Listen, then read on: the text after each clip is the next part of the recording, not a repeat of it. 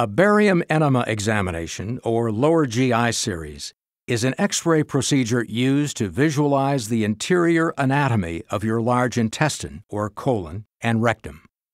Your digestive tract consists of the mouth, esophagus, stomach, small intestine, colon, and the rectum. Food travels down the digestive tract in this order. The main functions of the colon are to absorb water into the body, change liquid waste material into solid waste material known as feces, and store feces until enough accumulates to be passed from the anus as a bowel movement.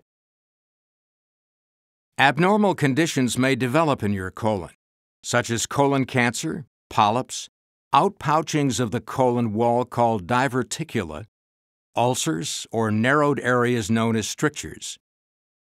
If you develop unexplained bleeding, abdominal pain, or change in your bowel habits, your doctor may recommend you get a barium enema examination. Before the procedure, you'll be asked to lie down on an X-ray table. A lubricated tube will be carefully inserted into your rectum. A bag containing barium will be attached to the tube, and the barium will be allowed to flow into your colon. When enough barium has flowed into your colon, you'll be asked to try very hard not to expel any of it while X-rays are taken.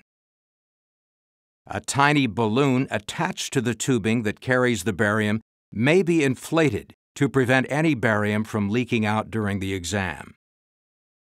While the X-ray pictures are being taken, you'll be asked to roll from side to side or to stand up. This lets the barium flow to different areas so that sufficient X-ray images can be obtained of your entire colon. After many X-ray pictures are taken, you'll be given a bedpan or taken to a bathroom and asked to expel as much of the barium as possible. A few more X-rays may be taken after you have passed most of the barium out of your colon, because the small remaining amount of barium clearly illuminates the outline of your colon. After your barium enema, you can go home. You will most likely be able to resume your normal diet. Most radiologists instruct patients to increase their fluid intake for a period of time to be certain all of the barium is passed.